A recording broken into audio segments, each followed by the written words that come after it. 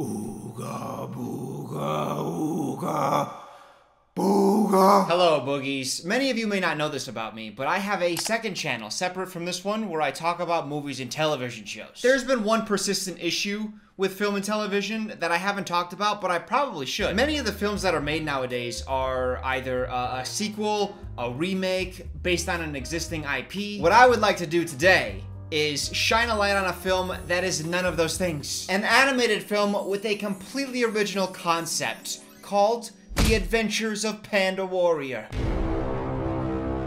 A hopeless panda learns martial arts in order to save the world? Where else are you ever gonna see a plot like that? Kung Fu Panda. I just remembered. Panda Warrior is different from Kung Fu Panda because not only are there humans in the Panda Warrior world, but there's also a savage war. The narrator comes on to begin the film to tell us about the bleak state of things. Rampant war, famine, suffering.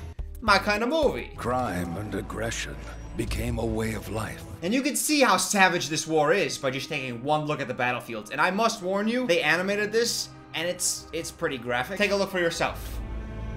Tragic. Look at all those busted wagons. That's when you know a battle was intense. A bunch of dead bodies and no broken wagons? You can even hardly call that a fight. Now that we understand the state of things, a world at war, the camera comes up and over the mountains and we find ourselves in a camp where the army's commander, a general guy, I don't know military rank. He's fighting against 4 of his soldiers and holding his own. The camera continues to push in, and we find our main character asleep just a few feet away. Oh, what? Main character, you say? But he's not a panda. Now, let's not get ahead of ourselves, but I'll just say that you're right. He is not a panda. Yet. And it's probably a good thing that he's not going to be a human for much longer, because he has a prominent facial feature that could use some changing, you know?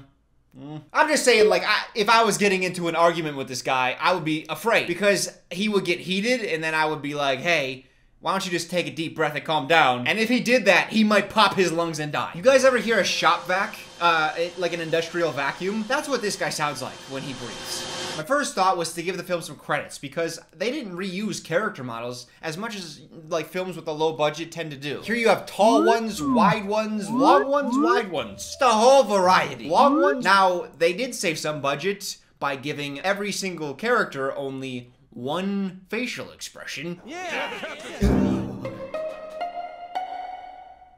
The general commanding lieutenant officer guy, he isn't pleased that Schnoz is sleeping during his training. They're at war after all. How dare you fall asleep when we're on the precipice of battle? No, I wasn't really sleeping. I was just closing my eyes so that I could gain more insight, you see. So the general tells Schnoz to spar with him. Schnoz warms up by doing a little dance, much to the delight of his fellow soldiers, only for the general to punch Schnoz so hard that he farts.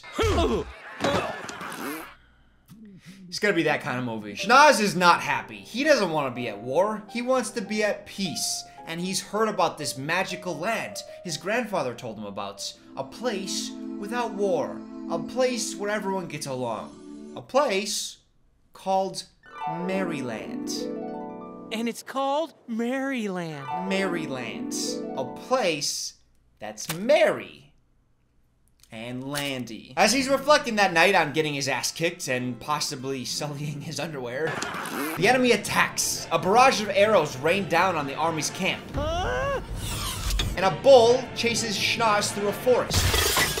And let me tell you, Schnoz, he might not be a fighter, but boy is he a runner. And he is zooming too fast. He runs straight off a cliff and falls into a body of water. And that body of water transports him to Maryland. Hey, is something wrong with your butt? I guess I should introduce myself. I'm Patrick. Who are you? I'm sorry, did you say you were Patrick? And this story takes place in, let me check, ancient China. I didn't know the name Patrick traced its roots back all the way to old China, but I guess you learn something new every day. Here in Maryland, we have enemy soldiers, dark and decaying forests. This isn't the Maryland that was promised to us. Now, to understand how Maryland became this way, I need to fill you in on the backstory of this world. This is going to take some brain power, so I need you to strap in and focus, all right? Maryland is powered by a, quote, Dragon Ball of Light. And this Dragon Ball of Light is protected by 2 whales. The black whale one day begins absorbing the Dragon Ball. The whale, high on Dragon Ball power, starts destroying Maryland. In steps the legendary Panda Warrior, who appears and easily defeats the whale, earning a special necklace that he is gifted from the queen, or the princess, or somebody.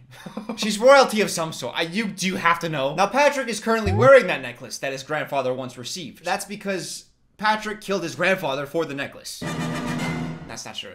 His grandfather gave him that necklace, probably, and then died. It's never revealed, I just assume. That is not all you need to know about Maryland. That's just the tip of the iceberg. Strap in. Are you strapped? Strap yourself. Okay, so the black whale who's been defeated is injured. So in comes a rat from another dimension, and he uses dark magic to fuse himself with the whale. What do you get when you merge a whale with a mouse?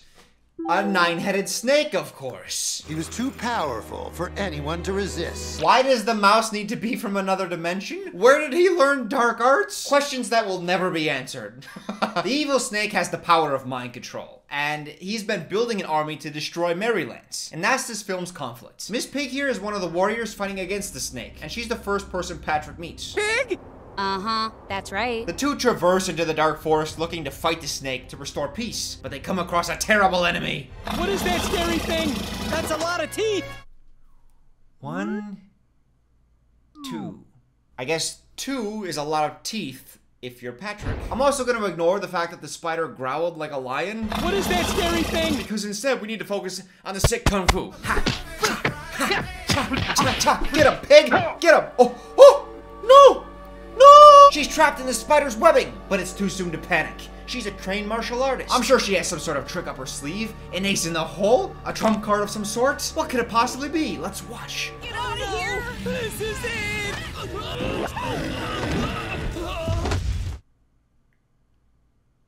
Damn, I can't believe Kung Fu Panda was inspired by this movie. Huh. While on their journey, this duo intends to save the onion dogs from the evil tree man. I'm gonna apologize for that sentence. Yes, in this world, onions are dogs, and this evil tree shoots fire somehow. This film is so stupid. Patrick beats Tree Man by waterboarding him. My kind of movie. Not waterboard. What's the phrase? Dunking his head in water. That sounds lame. He waterboarded him.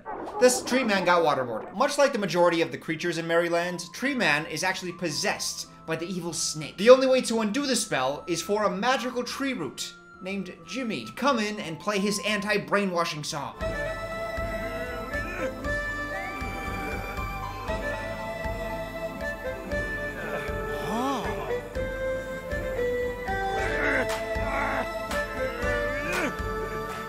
Weird. The dialogue is easily the best part of this movie. After Jimmy is done playing, Patrick comes up to him and he's like, hey, why don't you just keep playing that song and we'll just go around unbrainwashing everybody. And Jimmy tells him he's too tired. Like, it takes a lot out of him to play the song. And then Patrick says this. Could you free the entire Phantom Army too? I always need time to rest after I perform the Song of Peace. I need time to recover. Well, that's weird, but I understand. That's weird? That's not weird. In fact, of all the things that happen in this movie, that is the most sensical thing. It's fully explained, and yet Patrick is like,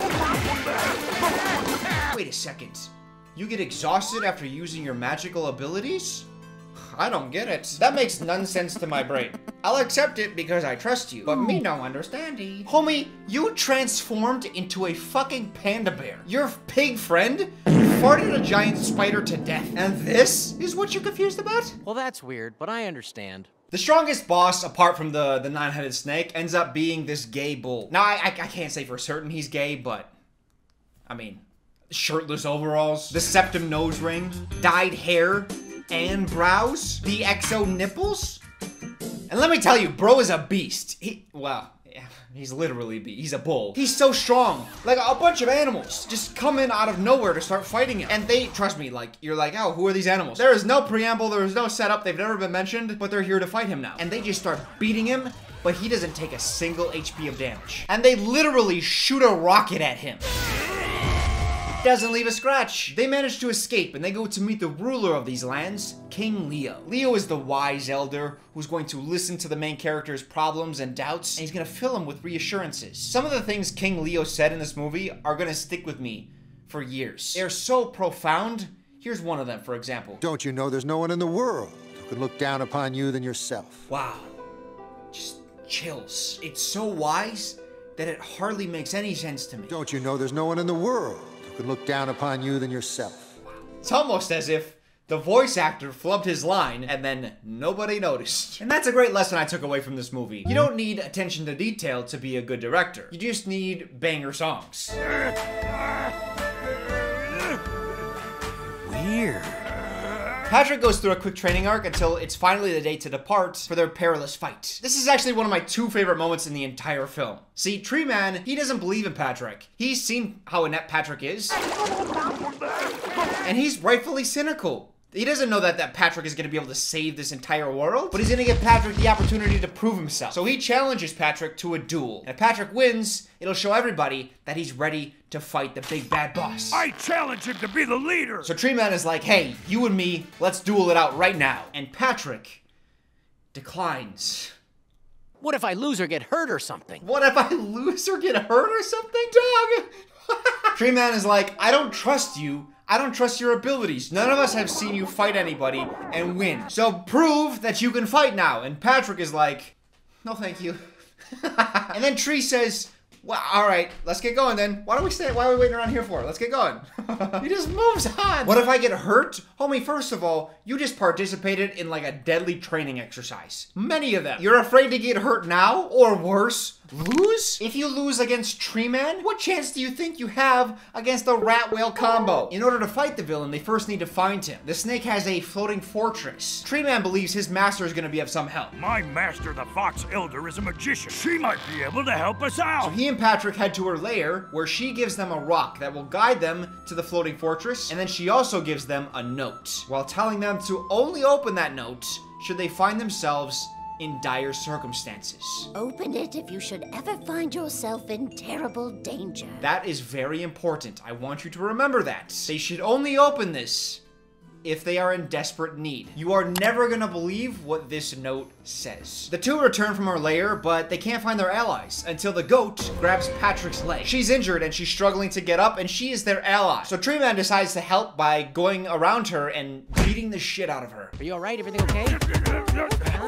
I'm fine. The other allies at this point, they've been captured and brainwashed already.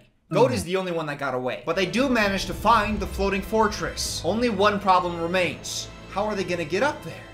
Do they A, fart their way up by using the gas to propel them, B, use a device that was previously set up that conveniently comes in handy, or C, the goat pulls off one of her horns, unfurls it to reveal that it's actually thousands of feet long, and then whips it into the sky, where it somehow latches onto a ledge on the floating castle, and then they manage to climb up those thousands of feet. Which one do you think it is? What's your answer?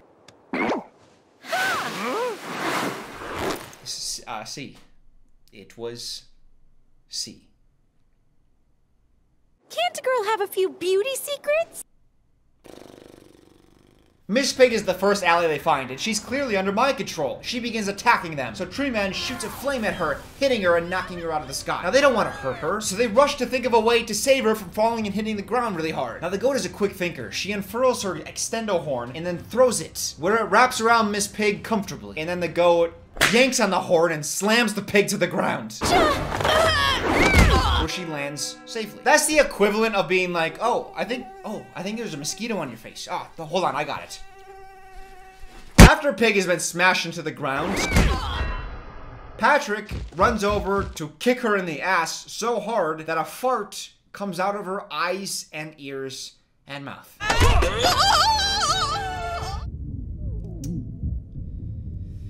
Jimmy at this point, he's rested. He can play his song again, so he comes and he undoes all of the mind control on all the animal friends. How does he do it?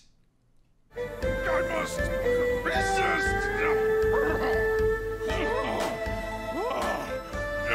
Yes! And we're finally to it. The final conflict. The gang against the nine-headed evil rat, whale, snake thing. that knows mind control, but also has a bunch of other abilities that haven't been explored much. This snake is no joke. It is kicking their asses. And that's when the note comes in handy. Tree Man's master gave them this note specifically for this moment. And after reading the note, Tree Man knows exactly what to do. His whole body goes ablaze as he casts fireballs that consume the snake. See that? That's how you do it. Exhausted from the fight and believing that the snake is defeated, the rest of the gang continues on, allowing Tree Man to finish off whatever is left of the snake. They did manage to find the note though, that Tree Man's master gave him, and they read what it says. So what does it say? We must sacrifice one for the sake of all. Oh, I do want to tell you, Tree Man is dead. He's dead. He's not coming back either. Full dead. He burned himself up to try to take the snake down. He did not succeed. The snake is still alive. And now, Tree Man is just dead. When you're watching a children's movie and someone's master gives them a note saying, use this in a time of need, usually it's an item that inspires great hope and gives belief to the character that they can persevere whatever challenge is ahead of them. Not a note that says, hey, in your time of need, kill yourself. We must sacrifice one for the sake of all. Crazy. I'm still not over that. But that's my favorite moment of the entire movie. That master is sadistic. Imagine training a pupil and then when they need your help the most, you're like, hey, just go die. And the Tree Man didn't even succeed. His snake is still alive. Also, to give them the instruction to not open it unless you're in need. Why would you do that? Why would you not tell them ahead of time, like, hey, I think you're gonna be in danger and someone's gonna have to sacrifice themselves? Like, what? How is it gonna help me when I'm like, oh, I think I need a boost? What is my master telling me to do? Really? Like, why? Learning that in that moment? How is that helpful in any way? Wouldn't it be better to know days before the battle begins? Listen carefully. Today you're gonna die. Apparently the snake is weak to sunlight, so when the sun is out, they fight the snake, and the snake gets all tangled up, and apparently the necklace that Patrick's grandfather gave Patrick is also a bomb, because Patrick throws it at the snake, and it explodes. You are the man who gave them the power to destroy themselves. Now that the big bad evil is defeated, what do Patrick and the gang do? What any person would do after saving the world. They dance.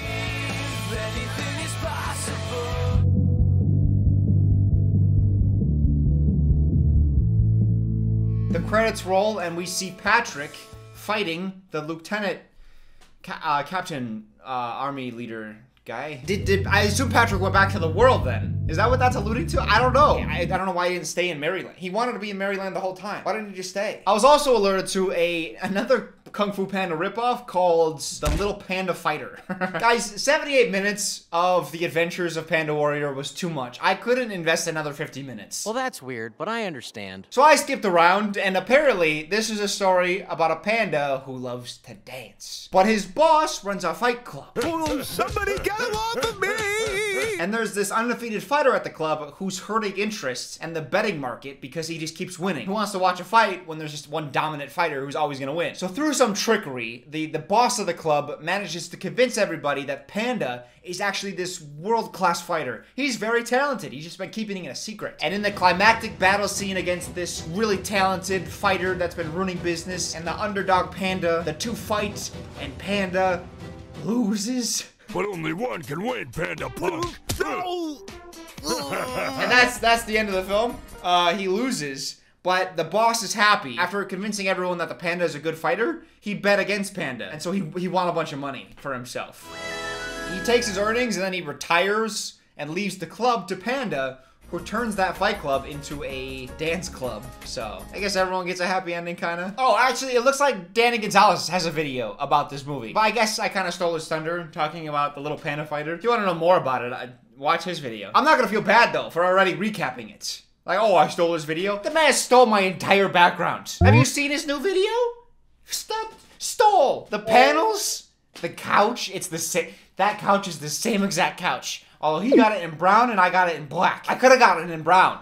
But when I bought it years ago, I was like, I think black will look better. But then I realized whenever I wore a black shirt with the black couch in the background, I just kind of look like a floating head. So he probably made the right decision there. If he gets a Julius I'm gonna sue. That's the only thing I got going for me. I'm the statue guy. I hope you enjoyed this look into Panda Warrior. It's a little bit of a goofy movie. I could never cover this for like a real commentary, but I enjoy watching this movie and doing a little goofy recap. We'll see how you guys feel about this kind of video, and I hope to do something like this in the future. For movies that I'll never do a commentary for, this could be a nice alternative. Thanks for watching, boogies. Bye-bye. See you later. Come back soon. Bye. Not Toodles. That's the other channel. Just bye-bye.